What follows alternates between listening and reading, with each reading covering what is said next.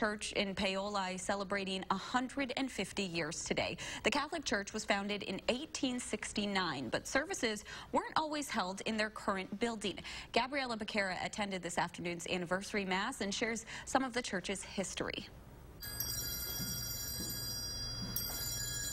St. William Church is a place where parishioners come to hear the word of the Lord.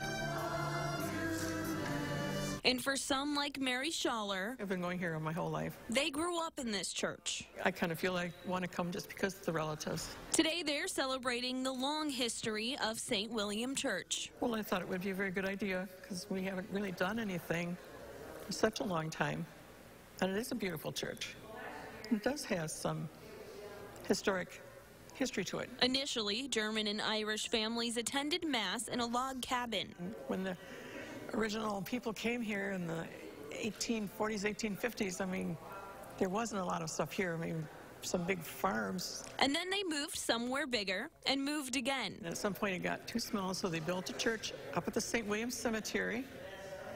And in the 1900, they decided that was too small. The current church in Paoli was built in 1900, but just 25 years later, the building caught fire and burnt to the ground. Basically burnt the church down. Everybody got stuff out of the church in time, so they saved all the interior stuff. Months later, the church was rebuilt, and still to this day,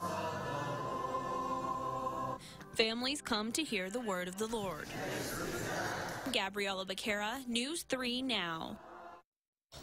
The building has many beautiful stained glass windows. All of them were made in Austria. Different families sponsored the windows. Mary Schaller's family has 2 windows in the church.